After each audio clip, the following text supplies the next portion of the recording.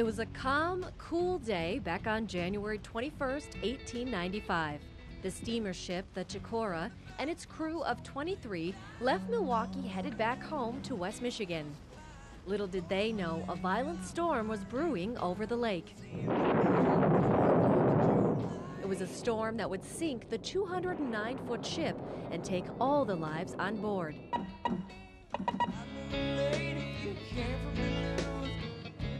The Great Lakes have claimed between 8,000 and 10,000 ships and over 30,000 lives. I would say less than a quarter of those ships have been found and identified. Some will never be found because they were broken up in shallow water and covered by the shifting sands. Some of the wrecks haven't been looked for because of technology too deep to dive. Tom Farnquist is the executive director of the Great Lakes Shipwreck Historical Society. He is an ex-school teacher who has turned his own passion for finding shipwrecks into a full-time career. There's no real annual figure of success. Sometimes you'll hear of 4 or 5 ships located on the Great Lakes in one summer. Sometimes there'll be 6 or 7. Sometimes there may be 1 or 2, depending on the effort put into it. The first big steamer cargo ships began to cross the Great Lakes back in the early 1800s. To maximize revenue, shipping companies would often extend the season and keep ships out on the lakes even as dangerous weather approached. The longer the wind blows over the lake, distance-wise, the worse the waves are. The month of November was the deadliest according to the National Weather Service. That's a time when cold air masses are starting to come south out of Canada. They're meeting warm air masses still from the south, and very explosive type low pressure development can occur. Lack of forecasting technology made it almost impossible for ships to predict weather changes. While weather was the most common reason ships went down in the Great Lakes, it wasn't the only reason. Fire was really a threat. Where do you go when your ship catches on fire? You have to think about what these ships were made of. I mean, wood and paint and tar and sails. The Great Lakes Shipwreck Museum in the Upper Peninsula houses a collection of shipwreck artifacts. Pretty special place. It's my favorite place in the world, I think. Spent a lot of time out there on that lake. Farnquist says each shipwreck found tells its own story. It may be the horrific loss of life, the artifacts found, or just an ironic twist of fate. One ship in particular, the Myron, where the captain courageously ordered all of the crew into the lifeboats. They all perished. He chose to go down with the ship, and he was the only survivor. He was found floating on the pilot house many, many hours later by a passing freighter and saved his life after a terrible November storm. The most sought-after wreck on the Great Lakes involves the lore of sunken treasure. The Westmoreland is one that everybody would like to find because it's one of those so-called treasure ships. There's reported to be about $100,000, or suspected to be about $100,000 in gold aboard the vessel. Probably the most famous object ever recovered from a shipwreck in the Great Lakes to this day is the Edmund Fitzgerald Bell that we worked with the Canadian Navy to recover, the National Geographic Society and Sony Corporation, and Phil Newton from Vancouver, British Columbia with the Newt suit. It was really an international effort. The bell is on display at the museum along with many other artifacts, a ship's wheel, a life preserver, all underwater treasures preserved to tell their story.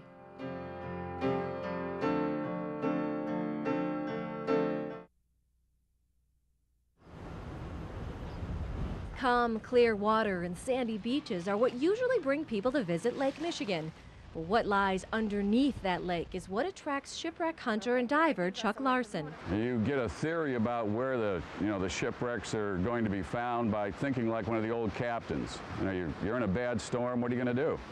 You're going to try to get into port. Larson and his shipwreck hunting team use old-fashioned detective work to seek out the possible location of wrecks. We go to libraries, we go to historic documents, we buy all of the books that we can find that have been written, that are still in print. Libraries are certainly a great raw source, old newspaper articles.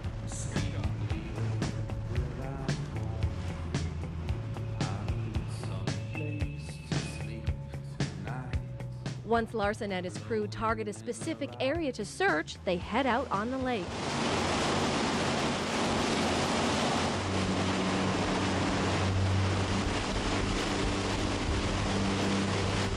A very expensive piece of equipment, the side-scan sonar is thrown over the side. I got this side. The scanner is then dragged behind the boat and transmits the most detailed look at what lies at the bottom. Looks like the stern of the boat is broken up a little bit. Maybe some of the stern's laying off right here. Switch from that line to this line. These little packages weigh about 150 pounds. The next step is diving to check out the wreck firsthand.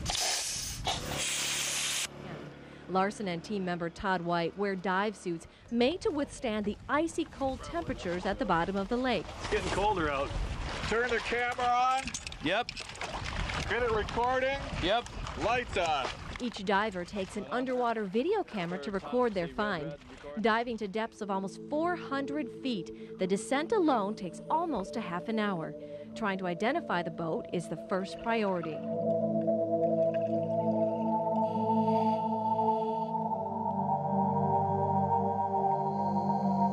If the names were still on them. You go down, you photograph it, and is the name on it? No, the name has been worn off, sandblasted by years of being underwater with the currents and the sand shifting along with it.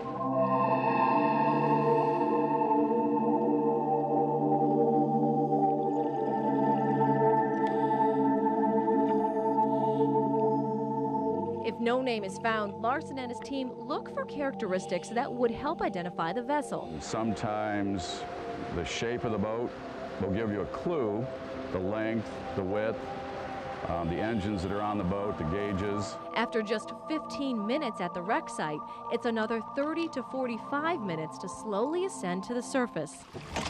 Swam over this huge anchor. And then after the big anchor, I went down the bow. While the dive may be over for the day, the work on this shipwreck is just beginning.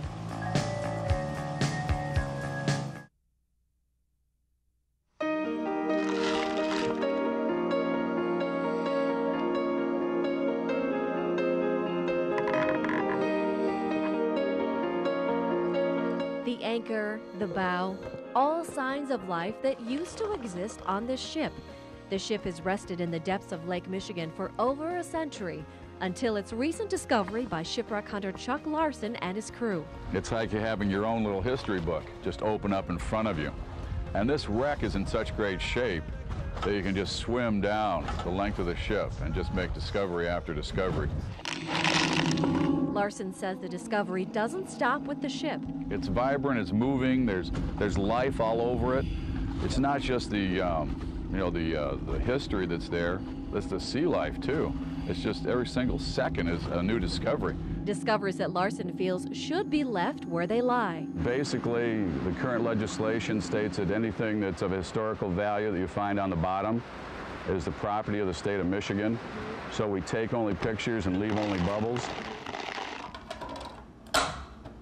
Once a shipwreck is discovered, the next step is authenticating the find. Yeah, definitely looks like there's some machinery here. Tom Farnquist is the executive director of the Great Lakes Shipwreck Historical Society and has dove many wrecks, including the Edmund Fitzgerald. There is nothing more exciting than getting on a shipwreck for the first time, one that's never been seen before.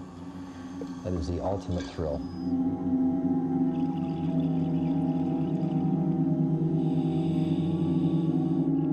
There's no requirement to report findings of shipwrecks, but we try and work with the state of Michigan, the state's archaeologists, who are certainly interested in finding out what you've discovered, because there really are treasures of moments in time that have been frozen. It's a really good record of our maritime past. While there is no law against not reporting your find, there is a law against taking any property from a shipwreck.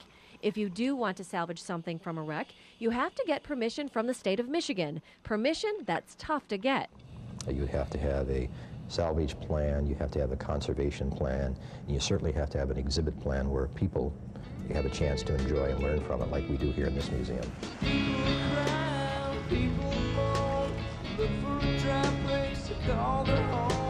10%, it's going to be 40 yards. So for now, Larson and his crew continue to hunt for more wrecks.